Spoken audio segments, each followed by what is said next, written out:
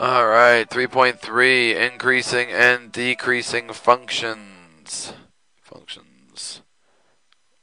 So, increasing functions are very simple. If from left to right, it's, going up, right? Like that. Then it's increasing. Okay? What do you want? Decreasing function, very simple. If from left to right, it's going down, it's decreasing. Okay?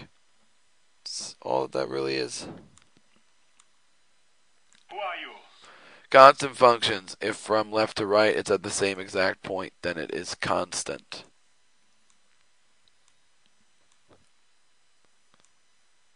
So, taking a look at example 1, to sketch the graph, 2x plus 3.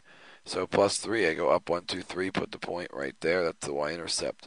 Slope is 2 over 1, so I go up 2 over 1, up 2 over 1, up 2 over 1, and there it is.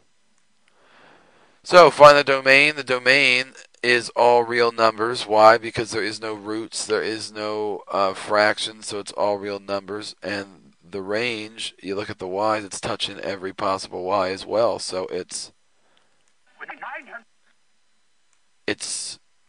if you look at the x's, you can't see anywhere where they don't touch. So it's all real numbers. Also, if you want to know if it's a function, you can do the vertical line test. You'll see that the vertical lines will only cross at one spot. So the line is a function either way, since it touches every point and it goes on forever in either direction. The domain is negative infinity to infinity. And you get the parentheses on either side because it's infinities.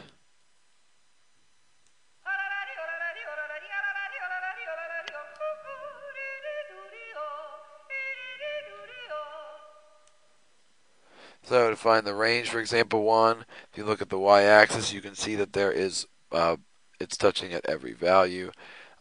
Every point is also being touched in each direction forever, so that's also negative infinity to infinity. So, determine where f is increasing or decreasing. To decide increasing and decreasing parts of functions, once again, you need to look at the x-axis to do so. From left, negative infinity, to right, f infinity is increasing the entire way. The entire time, from left to right, that's increasing the function. So it's increasing the entire time. So example 2, the absolute value of x, right? Remember, absolute value is always positive. So we can tell right there that it's even, because if I plug in a negative, it's still going to give me that. But either way, when I graph it, there's the points. Use your graphing calculator, right, to find your points so you can graph it. There's 0, 0, negative 2, 2, 2, 2, right? They're all there. So we want to find out the domain and range, or sorry, the interval of where it's increasing and decreasing. So remember to use the x-axis. Is part of the line above or below the x-axis? Well, start from left to right.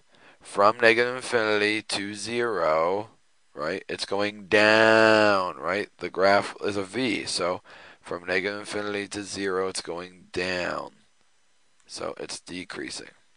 Then from 0 to infinity, it's going back up again. So from 0 to infinity, it is increasing on that interval.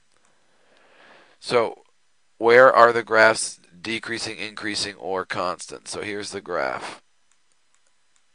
And you can just graph this on your graphing calculator if you choose to do so. Okay, so from here to here, what's it doing? It's going down. Well, what's that point? It's 1, 2, 3, 4, 5. So from negative infinity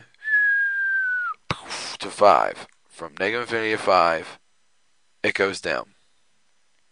Okay, and that could even be a squared off bracket. Then from 5 to infinity, it goes up, so it's increasing. So to determine what's going on there, when we go to graph that, that's what it looks like. Once again, you can just use your graphing calculator and plug that in. So what's it doing from here to here? It's increasing. So from negative 3 to 0. From negative 3 to 0. And I'm looking at it in terms of the x-axis. That's why this is negative 3 and that's 0. So from negative 3 to 0, it's... So let me just double check here. We got the graph. So from negative 3 to 0, it goes up, so it's increasing. And from 0 to 3, it's going down, so it's decreasing. If x equals 6, so 6 is just a straight line. If it's just a straight line, it's constant. All right, it's constant from negative infinity to infinity because it's a straight line. Okay. Average rate of change, it's the same as slope. So average rate of change is the same as slope. Average rate of change is the same as slope. Okay, that's something to keep in mind. Slope is rise over run. We talked about this already. It's change in y over the change in x. Y2 minus y1 over x2 minus x1. The slope formula, there it is. We already talked about that in the last chapter. Y2 minus y1 over x2 minus x1. You need 2 points to do it. Why make trillions when we could make... So let's find the slope again, which we've done billions of times. So 6 minus 8 over 10 minus 5. Negative 2/5 is the slope. All right. Example 7. We have x's. X is 2 and x is 3. We need to find y1 and y2 by substitution. So all I'm doing is plugging in x1. 3 times 2 is 6. 6 minus 2 is 4. So y1, the points are 2, 4. Plug in that one. Plug in a 3 for x. 3 times 3 is 9. 9 minus 2 is 7. So the points are 2, 2, 4, and 3, 7. So that's why, because it's 7 and 4, 7 minus 4 is 3, or 1, so the slope is 3. As the absolute value of the number increases, the slope gets steeper. That's what we're discussing here. So the bigger the absolute value of a number, the steeper it's going to be, is what we're saying. The bigger the absolute value, the steeper the number. Okay, the bigger the absolute value, the steeper the number. If it's a fraction, then it's not going to be as steep. It's going to be wider. Okay. So, in the Mojave Desert in California, temperature can drop quickly from day to night. Suppose the temperature drops from 100 degrees Fahrenheit at 2 p.m. to 68 degrees Fahrenheit at 5 p.m. Find the average rate of change and use it to determine the temperature at 10 p.m.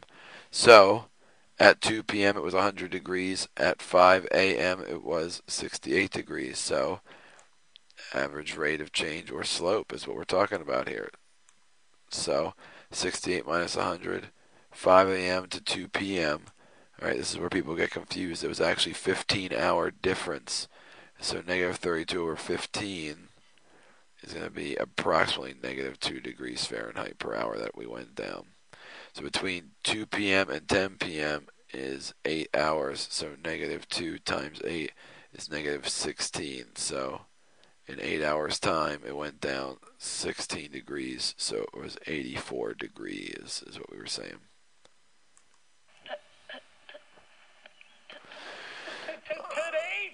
Alright, I know that was kind of quick, but it's just increasing and decreasing from left to right. If it's going up, it's increasing from left to right. If it's going down, it's decreasing. That's as simplistic as I can possibly make increasing and decreasing of functions. Okay, all you need to remember is the intervals, which we already talked about, so you can tell me from what interval it's doing what. But other than that, that's all that this section is about.